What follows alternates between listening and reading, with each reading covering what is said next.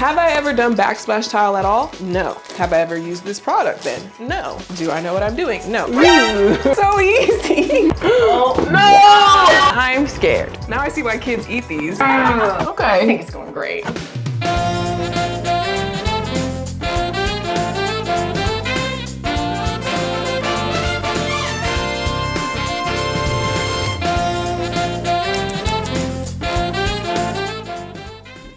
My laundry room definitely needs some love, and I've really been wanting to add a cute tile backsplash right here, and I thought I can do that. I've been thinking about zhuzhing up this room for a while, but I've put it off because we've been working on other renovations. We've done the guest room, the playroom makeover, more recently the DIY backyard makeover, but now it is finally time to tackle this room. This room serves a few different functions. Obviously, it is where I do laundry. That's the first and most important function, but it is also Bougie's room. His litter box, his cat tree, all his stuff is in here, and it also kind of ends up being a catch-all for a lot of DIY stuff because there's a sink in here that kind of ends up being like the DIY sink where we wash paintbrushes and stuff like that. So the plan is to clean up and clean out this room. There's a bunch of junk in here that just needs to be decluttered. It needs to be literally cleaned and wiped down because it's pretty grimy in here. And then the main add-on is gonna be the backsplash tile, this whole underneath wall, underneath these cabinets right here. And I also wanna add a little pole right here to hang my delicates. So let's do it.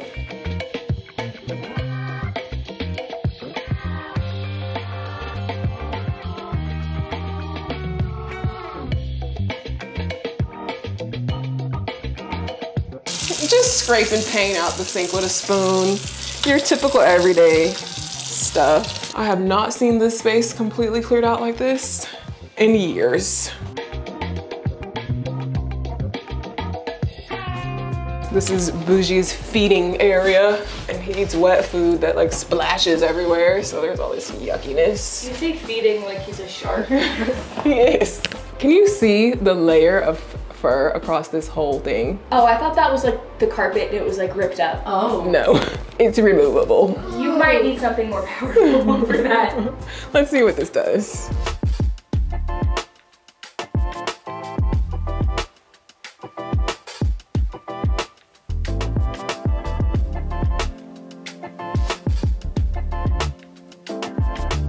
I've switched over to chom-chomming. It's a silicone velvety roller device that collects pet hair.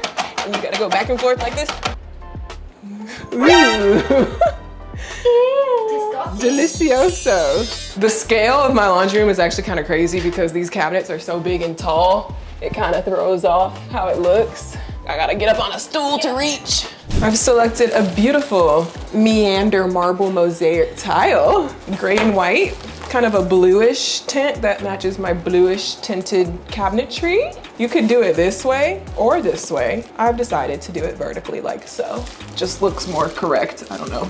According to what I've seen on the internet, this product's simple matte tile setting matte adhesive stuff is the quickest, easiest, cleanest way to install tile. Instead of using actual like adhesive paste glue liquid, it's like double-sided sticky matte stuff. Have I ever done backsplash tile at all? No. Have I ever used this product then? No. Do I know what I'm doing? No, but I did watch a few tutorials and I read the instructions and it seems easy enough. It's got like little chunks of glue. Apply the flat adhesive side. So this side is like completely sticky and flat, and then there's like bumps on this side that grip the tile. So this goes to the wall. You're supposed to do it vertically like this, not going all the way across like that. I gotta like climb up in this little crevice to reach it. It's like peel and stick wallpaper, and you gotta press it. You're supposed to press it real hard. Make sure it's on there real good. There, so easy. The way this is like rubbery is not helping me. One panel done. Now I just have to do 25 more.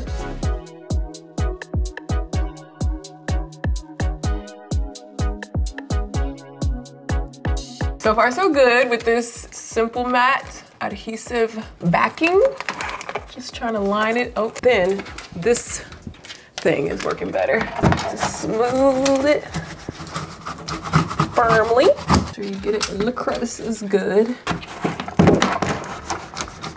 I think it's the overalls. It's giving me power. Anybody else want to try? Yeah. All right, I'm gonna try this. This is Sam, not Zoe. If you didn't know already.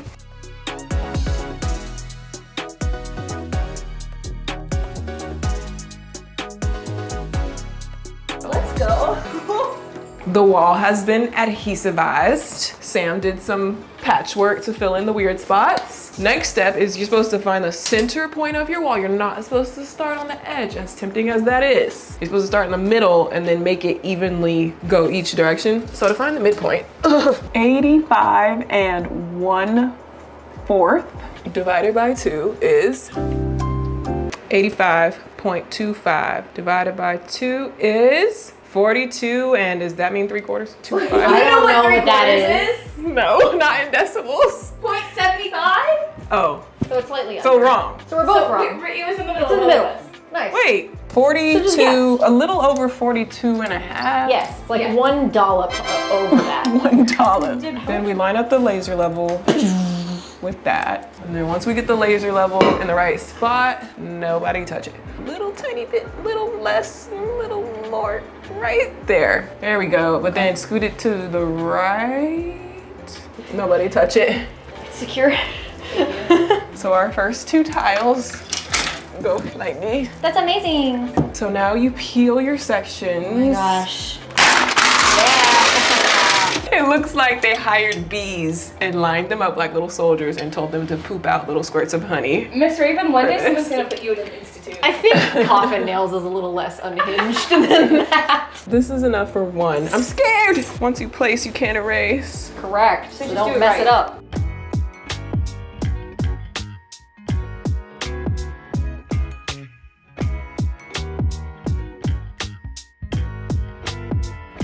This video is not sponsored by Home Depot. However, whilst doing this, we're also filming a sponsored TikTok for Home Depot. So shout out to Home Depot for all these supplies and working with me again. Hopefully I'm doing this project in y'all's store and everything justice, because if you can't tell, I've decided not to use the spacers because they're honestly a little too thick. It was making too big of a gap, and then it was just hard, and I'm the eyeball queen, so I felt like I could eyeball it, but can I really eyeball it? The reason why I'm okay with not using spacers and not having it be perfect is because the sheets themselves are not perfect. There's a lot of irregularity in these existing grout lines. You know, it's forgiving. I am totally YOLOing this, doing an artisan style, free-handed approach. Nobody better say anything about it in the comments.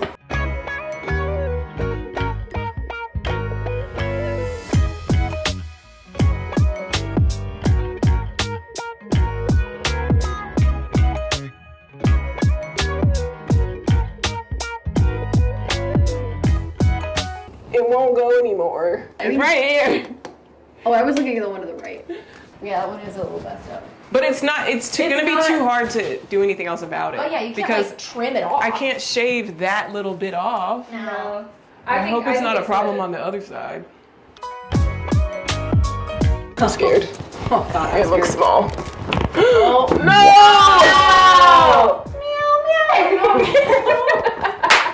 Yeah, it's gonna be easier to cut this way, but I don't know if cutting this way is a problem for the machine.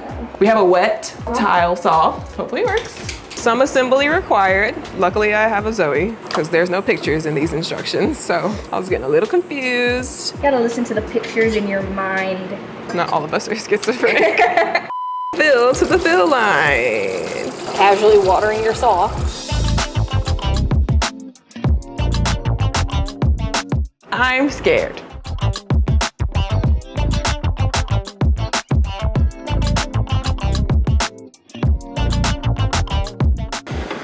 Okay. It's a little choppy, just because some of those cuts on the tile are so small. But if we The grout keep it will up, fill it in, and that's gonna be against the wall. yeah, and then we'll caulk it, and no one will notice. Let's see if it fits. Zoe did a great job cutting Thank you. the little sliver off. Hope it fits. Yeah, it'll be fine. Yeah, you can get away with that. Cut a little too much, but it'll be fine once it's grouted and caulked and whatnot. I make sure to say that L. Yeah. Nice peel. You make sure to say that L in my household. Now imagine I hired a grown man. What would he do? What will we do? So much for starting in the middle so it's equal on both sides. Well, it's like they lied. Equal. It's mostly equal. Well, you can't tell from down here. I fear that the lack of equality here is from our own doing. Skill issue. Skill issue. But we measured it and everything. Yeah. What else were we supposed to do?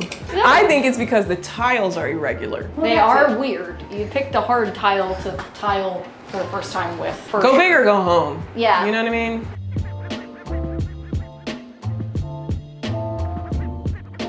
Day 2, overnight, the weight of the tile has like dragged itself down to where now the tile is like sitting butt to butt on the next one down instead of leaving a proper grout line in between. I'm peeling this off so I can, it does feel like it needs something to keep it from doing that again.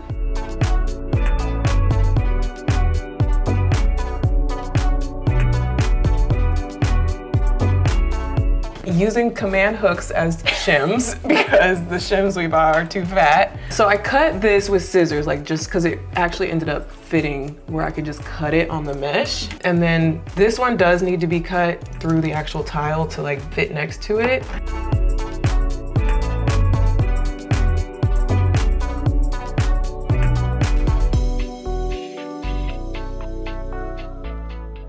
Tile, it's been cut. The last one had a little chunk broken off, so now we're gonna go put this inside. Just a few technical difficulties. This is my shirt. Oh no! Wouldn't it be nice if you had a handy dandy pair of overalls to protect your clothes? Ooh. DIY rasp, I think is what the tool is called. Little file tool thingy. Yeah, there you go. Because I need to file down a little chunk of my cabinet back here to make this tile fit correctly, long story short, because, you know, just rigging stuff up to make it work. Yeah! Okay. I think it's going great. This is great. Oh. Oh. Okay, I think I did it. Let's see. I trained in Italy. It's not that bad.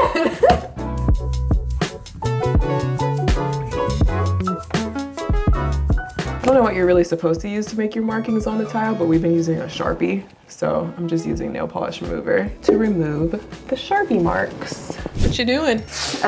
Painter's taping. We gotta grout it next, and that stuff's messy, regardless of how not messy it says it is. And we don't want it all over the cabinets, so we're just gonna do a little double layer next to it. Of course, this will come off before we caulk it, but...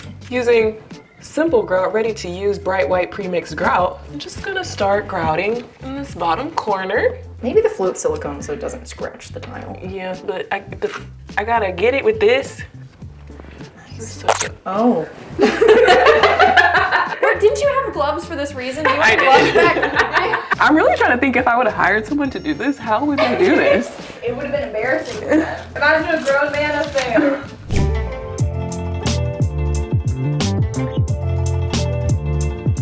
We're in Home Depot, of course. We had to come and shoot some shots for the sponsored TikTok. Plus, we genuinely needed to pick up a few more supplies to be able to finish the project. So we got more, oh! I can't fit through here. We got more grout, another float so we can double time it, and some caulk.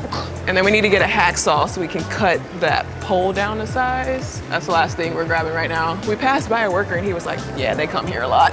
We got Stanley for the cheapest, DeWalt for the expensive, Milwaukee for the mid-range. New tool acquired.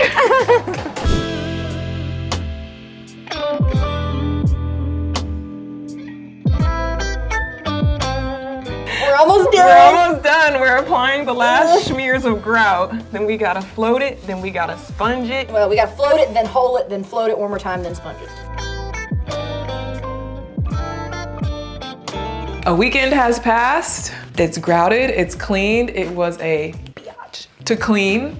I'm not gonna lie, all the leftover grout residue was really hard to wipe off, but I got it off. It's looking good. Now it's time to caulk because we do definitely have some major areas to fill here. This gap is probably a little too big than it should be, but it should be fine. A little caulk in there, nobody will ever see. We're gonna go all around the edge of the cabinets and then down the sides of the wall, and also this seam here. I feel like it's gonna be easy. I feel pretty confident about caulking. That's something I've done before. Fun fact, caulk gun has a thingy to cut the tip of the caulk off. This is like the 3rd time you've said that fun fact. It's still fun, so I'm gonna still tell you. One for Sam. Step 1. Okay. Press this lever, pull the the string back. Step 2, hole. use that to cut your hole. Just twist it off. Yeah! Yeah. Set it and forget it. Yeah. Ready to caulk. Sometimes you also have to stab it, apparently. Ooh. There we go.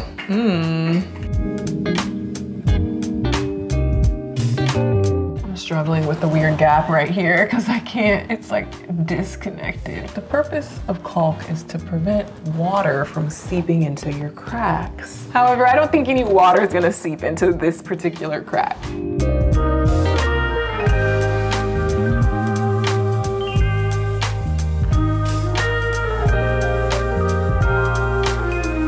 I'd also like to point out that today is July 22nd, and what's Sam working on? I'm working on Christmas. Christmas in July. It's Christmas in July, and it is certainly a task. Total go big or go home. So excited. Get excited. It's chunking. This is so sticky. Ow. 3 towels down. It doesn't rinse. The other type of caulk rinses.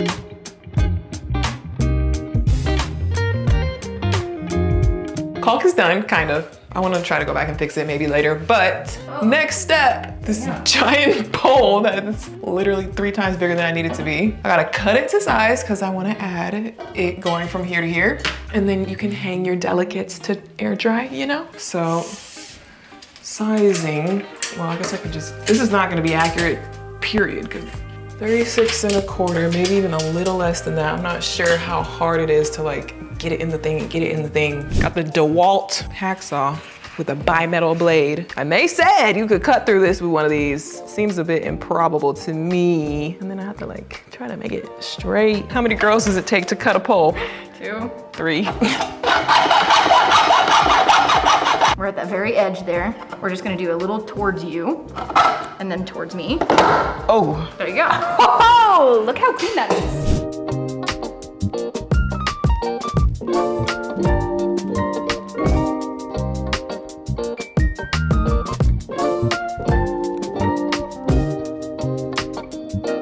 Part of the Home Depot deal got me more detergent so I can refill it. Oh. Oh! No! I looked away for 1 second.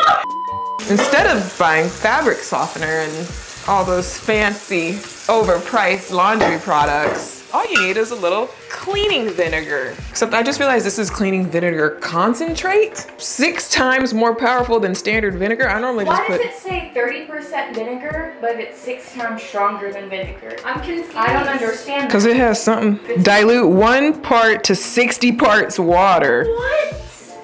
What? I'm confused too. Like, what is it besides vinegar then? Acetic acid? Whatever. Yellow. All right. A while ago, I found these in the Target dollar spot. Only $1 per pack. They've got cute little stickers, dryer balls, dryer sheets, powder detergent, liquid detergent.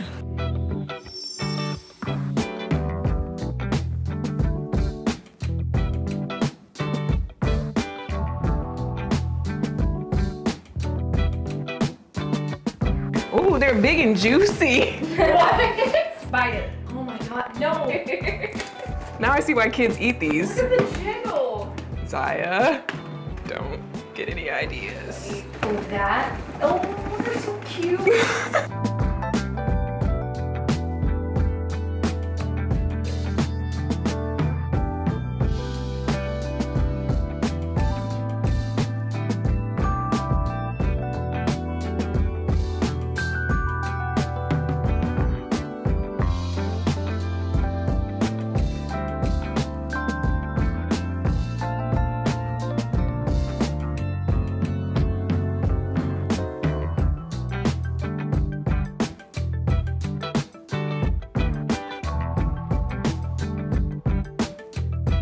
Bougie, do you love your new room? Bougie. Bougie. Bougie, big reveal. Wait, come back. Don't run, don't run. Bougie, time to see your new and improved room. What do you think? Do you like it? My water bottle's not even plugged in. Aww. Oh.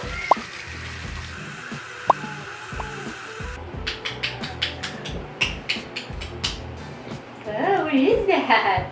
Pretty. Oh God. Hi, baby. Are you excited to be there? I bet you're not.